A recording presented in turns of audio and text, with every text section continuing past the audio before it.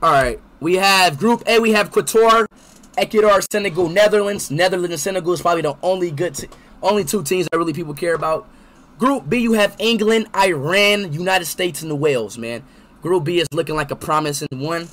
But I say out of Group B, I think I'm about to say England or United States are going to win this, bro. I'm not gonna lie, bro. You shouldn't sleep on the United States.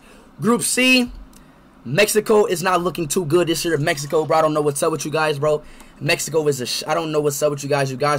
Mexico used to be a good team, bro, but you guys are just not looking good, bro. I don't know what's up. You guys need Diablo on your team. Argentina, nobody gives a shit about Argentina, bro. Saudi Arabia, I'm about to go with Poland on this one right here. Poland or Saudi Arabia is going to win them this year. France, Australia, Denmark, or Sunia. France. I'm not going to lie, bro. Simple as that. France or Denmark, bro.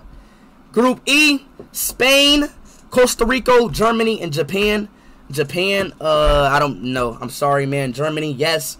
Germany or Spain is going to win Group E. Group F, Canada is probably going to win this, or Croatia is going to win this. Group G, Switzerland is going to win this, or Brazil is going to win this one. That's it. Group H, you already know who's winning Group H. We're kicking Ghana ass, we're kicking Uruguay ass, and we're kicking North Korea ass. Portugal, let's fucking go, bro. We're winning the World Cup, chat. Let's freaking go, dog. We're winning the World Cup this year, chat. That is my predicament right there, chat.